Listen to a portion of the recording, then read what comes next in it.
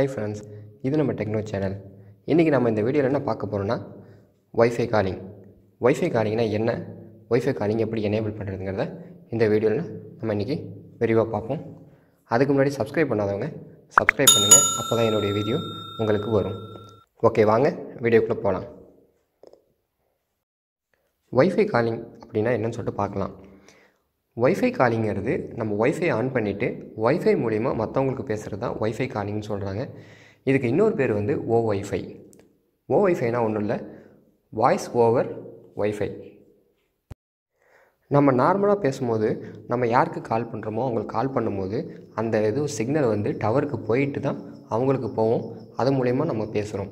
இப்போ வந்து பில்டிங்ஸு நிறைய ஃபேக்ட்ரிஸ் அது இதுன்னு வந்ததுனால நமக்கு வந்து ரொம்ப வாய்ஸ் வந்து ரொம்ப பிரேக்ஸ் ஆகுது, கால் கிளாரிட்டி ரொம்ப கம்மியாகுது. ஸோ இதை வச்சு ஜியோவும் ஏர்டெல் என்ன செஞ்சுருக்காங்கன்னா இந்த வைஃபை காலிங்கிற ஒரு புதிய டெக்னாலஜியை கொண்டு வந்திருக்காங்க. அப்புறம் இந்த வைஃபை வந்து யூஸ் பண்ணுறதுக்கு வந்து ஏதாவது தனிப்பட்ட அப்ளிகேஷன் யூஸ் பண்ணுமான்னு சொல்லிட்டு சில பேர் வந்து என்கிட்ட கேட்டாங்க. அந்த மாதிரி எந்த விதமான அப்ளிகேஷனும் தேவையில்லை, உங்கள் மொபைல்லே அதுக்குண்டான செட்டிங்ஸ் இருக்குது.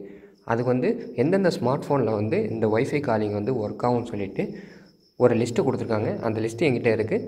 அதை வந்து நான் உங்களுக்கு அடுத்த வீடியோவில் என்னென்ன ஸ்மார்ட் ஃபோனில் இந்த வைஃபை காலிங் ஒர்க் ஆகுங்கிறத அந்த லிஸ்ட் நான் சொல்கிறேன் உங்களுக்கு.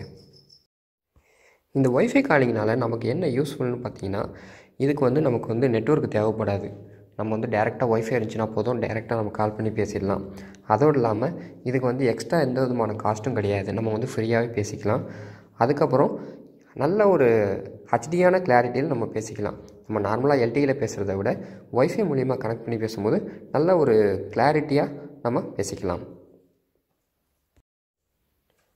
ஓகே, இப்போ நம்ம வந்து இந்த வைஃபை காலிங்கை எப்படி எனேபிள் பண்ணலாம் அப்படிங்கிறத பார்க்கலாம்.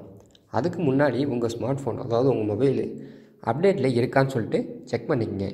செட்டிங்ஸில் போயிட்டு சாஃப்ட்வேர் அப்டேட்டில் போயிட்டு செக் பண்ணுங்கள், உங்களுடைய மொபைல் லேட்டஸ்ட் வெர்ஷனில் இருக்கான்னு சொல்லிட்டு பார்த்துக்குங்க. இதை செக் பண்ணி முடித்ததுக்கப்புறம் எப்படி எனேபிள் பண்ணலாங்கிறத நம்ம பார்ப்போம். ஆண்ட்ராய்டு ஃபோனாக இருந்துச்சுன்னா செட்டிங்ஸ் ஓப்பன் செஞ்சுக்கிங்க.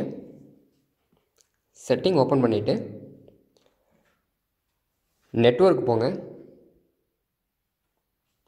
நெட்வொர்க் இல்லாட்டி நெட்வொர்க் இன்டர்நெட்னு இருக்கும், அதுக்கு போயிடுங்க. கீழே பார்த்தீங்கன்னா மொபைல் நெட்வொர்க்குன்னு இருக்கும், கீழே பார்த்தீங்கன்னா அட்வான்ஸ்டு அப்படின்னு இருக்கும், அதை கிளிக் பண்ணிக்கங்க.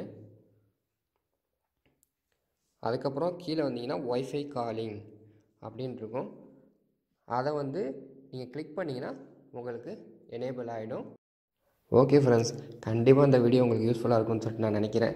அடுத்த வீடியோவில் வைஃபை காலிங் எந்தெந்த ஸ்மார்ட் ஃபோனில் வந்து ஒர்க் ஆகுங்கிறது ஒரு லிஸ்ட்டு கொடுத்துருக்காங்க. அந்த லிஸ்ட்டை அடுத்த வீடியோவில் நான் உங்களுக்கு போடுறேன், அந்த வீடியோவும் பாருங்கள். அதுக்கு முன்னாடி சப்ஸ்கிரைப் பண்ணாதவங்க சப்ஸ்கிரைப் பண்ணிக்கங்க, அப்போ தான் நான் அடுத்த வீடியோ போகும்போது என்னுடைய வீடியோ முதல்ல உங்களுக்கு வரும். அடுத்த வீடியோவில் உங்களை சந்திக்கிறேன்.